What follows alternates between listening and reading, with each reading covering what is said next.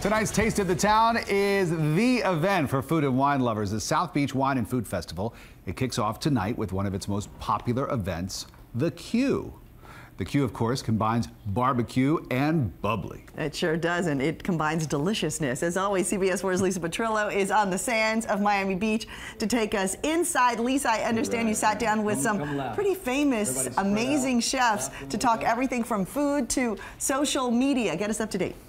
You know what, Cynthia? And look, some of them are actually behind us now. This is the official chefs meeting, as we said, right before the big party, the opening night party of the Q. But yes, earlier last week, we sat down with a bunch of South Florida's phenomenal chefs to talk everything food. It's a little bit of what we would call food for thought. On the right side, as you're looking at the stage.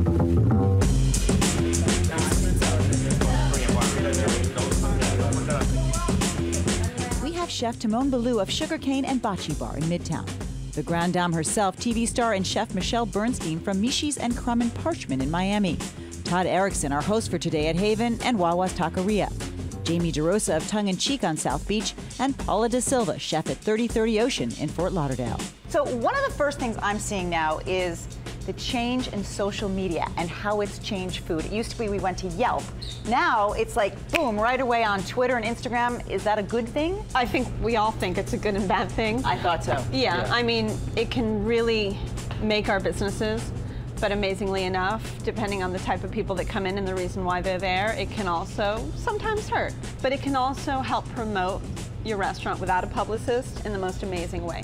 If you're going to play the social media game, you need to be very responsive and quickly. If you see a negative tweet, you need to be on it immediately.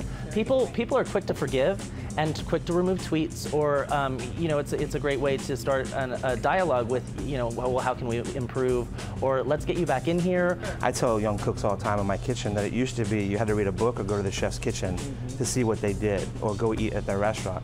On a Friday night on Instagram, you can see what the whole country's doing. Right. You know, if you follow the right people and the right chefs, people aren't shy to put their food out anymore. Let's talk trends now, trends in food. So I remember last year, a couple years, it's been very what we would call pork-centric. Pork is everywhere. What do you think are some of the biggest trends in food now? And I hate to follow trends, really, you know what I mean? Because I think that you really need to create your own niche in your restaurant and do what you really love. So yeah, it was pork-centric. Everyone across the country, it was bourbon, whiskey, and pork. Yeah, exactly. You know? And now I think we all got fat. The consumers set the trend too. Yeah, with the kale and the chia seeds, because people are buying it and they're voting with their dollars. However, if we didn't make kale delicious, they wouldn't nobody be. No, that's a brilliant point. Yeah, very much. So we're on a deserted island and there's a kitchen, and there's 3 ingredients you have to have. What are those 3 ingredients? Or even if you want to just say one ingredient. Salt. You have to have salt. eggs. I make my own salt. Some sort of acid. Nice bottle of rum in it. What about you, Todd? Nice too. I'm not gonna lie. Butter. Yeah. Butter. I do like butter. I really do like butter. What's yours, Timon? It would probably be soy sauce. Now, chefs are on the air. Chefs are online. They're everywhere. So does that make it complicated to be a chef in the kitchen? Because now, of course. Yeah. Because it used to be where, and Timon can speak to this because he used to work with me when I was a lot younger, you would just cook.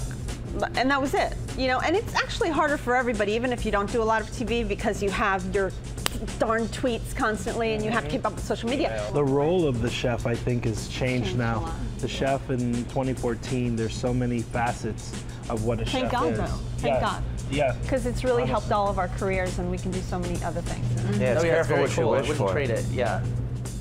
I've also noticed that you get kids in from culinary school and they think that they're going to be the next Food Network star immediately. And they want to be Graniquettes and all these big names, and they're like all into the foams and all into all this stuff, and I'm like, dude, you need to be able to sear a piece of fish.